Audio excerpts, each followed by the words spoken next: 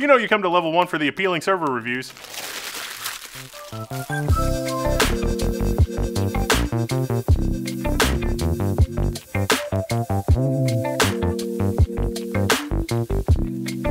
Intel Sapphire Rapids launches today. I've got the goods and the scoop. That's 4th generation Intel Xeon Scalable, to you guys in the suits with the pointy hair. The performance of these chips is in question, or is it? I don't know. Let's see how they stack up. First, there's no denying that this is a weird launch for Intel. I mean, it's Sapphire Rapids. We heard about this in 2019. Sapphire Rapids is the code name for Intel's 4th generation Xeon Scalable processor. It's based on the Intel 7 lithography process, their manufacturing process, formerly known as the Intel 10 ESF. And it features up to 4 tiles with 2 DDR5 memory controllers per tile, 28 PCIe lanes per tile. That means in these systems we're working with 8 DDR5 DIMMs per socket and 112 PCIe lanes per socket. And that's PCIe 5. There's no getting around the fact that Intel first started talking about Sapphire Rapids like 2019. It's 2023 by my watch.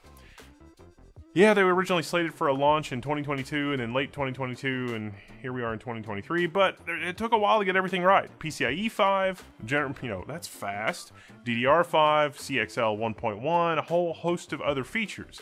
The reason for the delay is, well, you need all of those things to align with this launch. You can't very well launch a DDR5 CPU if DDR5 is not being mass-produced by memory companies, or PCIe 5, and PCIe 5 peripherals. And we still are not seeing a lot of PCIe peripherals in the market. Very few. Well, launch time for Sapphire Rapids is now. And I've heard from server manufacturers and several customers that have already placed orders for racks and racks of systems, that volume production is happening, and these volume customers, well, not even like super insane volume customers, really just like 3 or 4 racks of these, are going to take delivery in March. We'll see. I'll be back. Don't worry. March 2023. You heard it here first. Now, I've got my hands on Sapphire Rapids CPUs, thanks to Supermicro, to do some really interesting tests. Now, our system's here, 176 Sapphire Rapids cores across 4 sockets in 2 nodes. The CPU here is the Xeon Platinum 8458P, and wow, this is a breathtaking upgrade over those 3rd generation Xeons like the Xeon 8380, which we'll see those comparisons in just a moment. This is our test system going into the rack in our server closet. This is the Supermicro Big Twin Super Server SYS-221BT-DNTR from Supermicro, of course. And a huge thanks goes out to Supermicro, as I couldn't have done this launch video without them. And I'm really, honestly, Sapphire Rapids, there's a lot to like here. And oh boy, this thing is thirsty in terms of power. 220 volts with dual redundant 2.2 kilowatt power supplies for our 4 Sapphire Rapids sockets. Fortunately, I'm set up with all that. The power is not a problem, cooling is not a problem, and this is a standard 2U server, so it slots right into the rack. I click in, no problem. Now, even though this is a 2U server, it's actually 2 nodes, 2 computers. It's got 2 Sapphire Rapids dual processor nodes here, which is why it's 4 sockets. Now, Sapphire Rapids is a huge platform upgrade for Intel, as I mentioned. PCIe 5, DDR5, CXL 1.1, the new Intel C741 chipset, and so much more. That means we've got a new socket that we're working with. That's LGA 4677, and Sapphire Rapids CPUs come in many different wattage configurations, and this platform can easily require 300 watts per socket or more. There are versions of Sapphire Rapids that are designed for liquid cooling. Now, the P designator in our CPU name, Xeon Platinum 8458P, designates cloud infrastructure as sort of the optimization, sort of the focus for this SKU. This is the type of system from Supermicro that a provider might buy as a building block for their SAN solution, or possibly even hyper-converged infrastructure. There's also V for cloud providers, virtualization, sort of the hint there. M for media, H for databases, N for networking, S for storage, T for long lifetime, high temperature, U for single socket configurations, and Q for liquid cooling. Yes, Q, like Bond. Inside our big twin meaning there's 2 nodes here, you will find thoughtful, clever engineering from Supermicro, as we've come to expect for Intel's new platform. First, the DDR5 memory. The layout here is for maximum density, but no compromises. Now, Intel's platform here in this configuration can rock up to 4 terabytes of traditional memory, or up to 6 terabytes of total memory, with 2 terabytes of regular memory and 4 terabytes of Optane persistent memory. So you can have kind of a 16 plus 8 configuration if you really want to. I mean, it's pretty interesting of Supermicro to be able to offer that. Our platform also features an OCP 3.0 compatible AIOM module, into which I've got a 200 gigabit Mellanox Ethernet card. And let me tell you, just running iPerf out of the box, casually pushing 200 gigabits of Ethernet between these two nodes through our 100 gigabit switch without any sweat, that was my preview of things to come on the platform. Because as you know, in previous generation platforms, if you want to push 200 gigabits, you're going to need to tune, you're going to need frame sizes, you're going to maybe need to mess with the IRQ preferences, probably going to need to set the system not to sleep. There's a lot of little things you need to do to push 200 gig. Well, not this platform. It basically works out of the box. And the reason for that is, well, Mellanox Connect X6 DX cards, one, the kernel driver, recent kernel for that, and also Sapphire Rapids has got the goods in terms of performance. Also, as part of this platform, we've got 2 full-fat PCIe 5.0 expansion slots, X16 of course, 2 M.2 slots on a riser card meant for the OS and boot drives, that kind of thing, and each node also has 12 high-speed NVMe slots. This chassis can also provide extra power to PCIe peripherals as well. If you wanted to build the ultimate GPU-accelerated VDI cluster for VMware, well, these would really be worth a look because you can add power-hungry GPUs to this platform. There is actually some power overhead here with those 2.2 kilowatt power supplies. Now, our 200 gig solution, as I mentioned, was the Mellanox MT2892 family. That's a Connect X6 DX. There's some different flavors of those, so but basically it works out of the box in this configuration with the newer Linux kernel. Now, the choice of Xeon processor here, it's an 8458P, probably the only one you're going to see in launch day coverage. And the reason for that is because this CPU with 44 cores is, in my opinion, one of the best value per dollar and value per watt CPUs that we're seeing with the Sapphire Rapids launch. At the extreme high end, Intel does have the 8490H, and I do hope to get my hands on one of those to do proper testing. But down here at level 1, we're just trying to get our job done. And our CTO, let's face it, they haven't turned us loose with their checkbook to just buy 8490s and forget about it. So we want to find the best bang to the buck. But at the platinum level, beryllium level, I mean, there are some Xeon scalable CPUs with built-in HBM2E memory that will provide more or less a whole other universe of performance when we're talking about jobs that need a lot of memory bandwidth, because it basically ends up being an L4 cache. It just depends on your workload. And I'd love to take a look at some of those, but this is sort of the everyman CPU, and it does some really interesting stuff. It also telegraphs a lot about Intel's overall strategy, as we'll see in the benchmarks. So let me show you what I mean by that. Okay, look at this. This looks absolutely smashing for Intel, a 1DNN benchmark snapshot. It is absolutely breathtaking, especially when you look at the performance over the Xeon 8380s. But even more, this is competing with 96-core monster CPUs from Team Red. Team Red can't match Sapphire Rapids in 1DNN with 96 cores, and I'm only rocking 44 cores per socket here. This benchmark is deep learning on CPUs, which is going to be critically important over the next couple of years. That could be a whole other video in and of itself. There's some stuff we need to talk about with that. GPUs and CPUs are going to be the 1-2 punch for machine learning in very short order.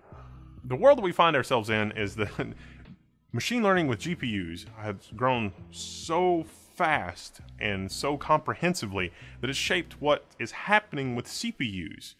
And that's why it's maybe worthy of another discussion. But for 1DNN and Intel 1 API and everything else, let's look at the graph really closely. If you're out of the loop, 1DNN is an open source performance library for general deep learning applications. It does actually have optimizations for both the CPU and graphics side of things, so it's designed to run on a CPU or GPU. Depending on what you're doing, one or the other would make more sense. It does make sense to run machine learning stuff on a CPU in some scenarios. A lot of time and effort and money has been dumped into optimizing these libraries for non-Intel platform as well. Now, Intel has a vision for the future, and it's in accelerators. What that means is this plucky little 44-core configuration with 1DNN can handily outperform 96-core parts. How? Accelerators. That's silicon real estate in these CPUs dedicated for specific types of jobs. Intel's hardware team and their software team, via one API, have been working closely together in this plan for years to bring this to fruition. Everything doesn't always come together exactly the way that you plan, but with AVX 512 and AVX 512 plus VNNI acceleration, it has come together brilliantly here in this benchmark. Remember, I interviewed Jeff McVeigh at Intel some years ago about one API and their vision, and it is very nice to see it come together in this benchmark. The results here really speak for themselves. The performance here is best in class. It's important to understand that this is just a tiny window into the overall vision of Intel's strategy going forward. Accelerators for specific workloads right in the silicon, not just this workload in 1DNN, but everything. What about workloads that don't necessarily have an accelerator built into the silicon? As this is meant for cloud infrastructure, what about a killer web server? Okay, I mean, that's as basic as you get. Okay, enter PHP Bench. This is the first system that I've ever seen crack 1 million points in PHP Bench on the Phoronix test suite. 2 of these systems in a 2U node for a high availability, failover, high performance web cluster. Yeah, it's a no-brainer. This platform from Supermicro can do it all with just 44 cores per socket. And again, 44 cores gives us that sort of power and thermals headroom that we need for those bursty single core things. And as we know, web applications, Node.js, PHP, etc. Single core speed sort of is awesome unless you're running a VPS and packing in as many clients as you possibly can. Now the rest of our breakdown for our benchmarking is not as clear cut. It is actually really interesting and nuanced when you dig into it, especially when compared to Intel's last flagship. I usually like to compare flagship to flagship, but I didn't actually have access to any 4th generation Xeon flagship CPUs to compare, the direct replacement for the 8380, if you will. But I do have an 8380 system here that I use for the comparison, and it is nevertheless shocking how much universally better the new 4th gen Xeons are in just about every workload. I mean, simply put, the Xeon scalable CPUs, they're left in the dust. The lightly threading type situations where the system is not tremendously busy and is still doing stuff is really the sweet spot for this platform, and further reinforces my idea that the 44 core is probably going to be the sweet spot in terms of performance per watt for these really generic workloads that don't necessarily benefit from accelerators the way that 1DNN did. If you really load this system down with PHP benchmarks, you aren't going to score over 1 million points. I mean, I'm talking, because PHP Bench is basically single-threaded, let's run 40 of those threads.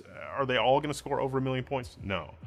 And the reason for that is power budget. I don't have the tooling here to really see what's going on with Sapphire Rapids, but Turbo and everything else works in a slightly different way, maybe, on this platform than the Linux tooling really shows. I mean, we still got PL1 and PL2, and these CPUs can use a lot of power when they're in that initial turbo, especially if it's a short-run benchmark, but it actually genuinely will just perform really well as long as the system is not super heavily loaded. I mean, Intel has got the highest performance per core winner on their hands, and that's one of the reasons why I like the lesser expensive Xeon 8368 over the 8380. It had higher single-core and all-core performance, just fewer cores overall. These CPUs, with their 44 cores, are going to outperform some of the more expensive counterparts that Intel has in the 4th generation family for the majority of workloads that don't scale perfectly for more cores. That's why I say they're a sweet spot. Now, one problem with the accelerators and deep learning and all the optimization and everything that goes into that is it can be hard to know if you've got it set up correctly or if you're missing out on performance. With 1DNN, it was set it and forget it. Basically, if everything was up to date and I just did the recompile and it was fine. But with GROMACS is another really popular benchmark. The origins are in Intel benchmarks, actually. I didn't have as much luck. Now, Intel has some documentation on setting up Ubuntu 20.04 LTS and the patches and everything else that you need, and it's sort of helpful if you have a newer kernel than 5.15, but and the newer C compilers and everything else that goes with that. But where 1DNN was super easy, it was a little more difficult to get GROMACS performing really where I thought it could perform on the Sapphire Rapids platform. Nevertheless, the results for GROMACS on the Sapphire Rapids platform, admittedly with more room for optimization, is still giving the 2-processor 64-core Genoa system from AMD a run for its money. 128 cores versus 88 cores, I mean, yeah, Genoa wins here, but this is a pretty big improvement for Team Blue, especially over 3rd generation Xeon. I think it's also likely that we can completely eliminate or reverse victory here if I can just get the GrowMax optimizations to work correctly, which is gonna come with updated platforms, updated long-term support distros and everything else. If we take a look at real world but industry specific applications like Railion, you know, it's used on cryo-electronic microscopes and imaging and that sort of thing. Similarly, these apps can benefit from optimizations. I mean, this is an incredibly impressive gen-on-gen uplift from Intel, but it's obvious this software still needs some optimizations for the new platform. Similarly, I didn't encounter any real regressions. I was initially deeply concerned about regressions, worse performance versus the 8380 in other words, and a couple of benchmarks, but when I dug into it, I found that either compile time or makefile defects were responsible for creating an unoptimized compile. Oh, I don't know what this CPU is, I'll just run with AVX2. Not a great situation for those projects, and I expect for workloads that look like high performance conjugate gradient benchmarking like we see here from the Phoronix test suite, that things like the HBM2E setup that are on some Sapphire Rapids parts are going to show significant performance gains. With some tweaking, I could meet or beat the Xeon Scalable 3rd Gen benchmarks in these sort of edge cases when I dug into it, but I think HBM2E is going to take us to a whole other level in terms of performance when we look at those benchmarks on those Sapphire Rapids parts. In other words, what I'm saying is that you're going to have to do really careful shopping to find the right Xeon Sapphire Rapids parts for your particular workload. Something to keep in mind when you're considering servers. Overall, in terms of performance, it's become a tough and competitive market for Intel. For the folks that can optimize specifically for new Sapphire Rapids features, then Sapphire Rapids is going to look like a really compelling choice. I mean, look at 1DNN. That's a non-trivial uplift. If custom liquid-cooled servers are the future, then Intel is out in front with their Q series SKUs. I mean, okay, but for everything else, there's these Xeon 8458P, platinum CPUs. And this is a great platform from Supermicro as well. Very well put together, and the benchmarks speak for themselves. Be sure to check those out because I've got a lot more detail in there, and let me know if you have questions. It's also important to keep in mind that this is a 1st generation product in a new direction from Intel. I mean, Pat Gelsinger is at the helm, and he's got the technical chops to do great things. And that's something that I haven't been able to say about Intel executive leadership in a really long time. Sapphire Rapids lets us know that the big blue beast is awake. And this is an impressive opening salvo, I think. And did I mention that these CPUs are coming to workstations in short order? Workstations? Yes! Oh, I didn't even have a chance to cover CXL. That's one of the other big features of Intel's new platform. I've not really gone super hands-on with CXL yet. It's Compute Express Link, if you're not in the know. It's a kind of really super high-speed I/O that really... The main draw is that it helps eliminate bottlenecks to do with memory transfers while stuff is being computed. There's a thing called cache coherency, which means that as stuff is cached from memory into the cache of the processor, if stuff changes in memory somewhere else on another processor, how do you synchronize all that? Well, it turns out there's a lot of overhead with that. But CXL promises to eliminate a lot of that overhead. That's a conversation for another day. These processors support that. But again, like accelerators, we are waiting on software integration and products and everything else. I mean, that's really kind of the story of PCIe 5, right? I mean, to be able to push 200 gigabits as effortlessly as this platform has, I want to see 400 gigabit. I want to see 800 gigabit. I want to push the envelope for this, because when you're rocking those speeds, your cluster is just, it's going to be nuts.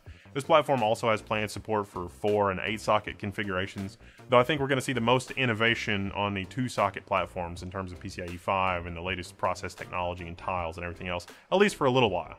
So again, big thanks to Supermicro for making this possible so that I would have a system to do my testing on and compiles and doing all this kind of stuff. Who doesn't love to compile a kernel? I do. I love it. It's me.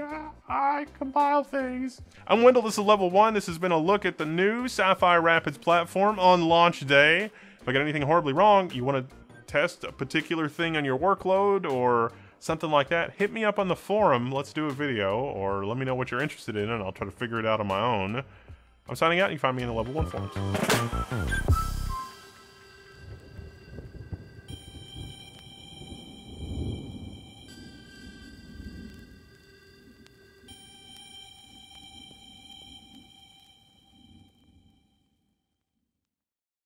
Don't threaten my server closet with a good time.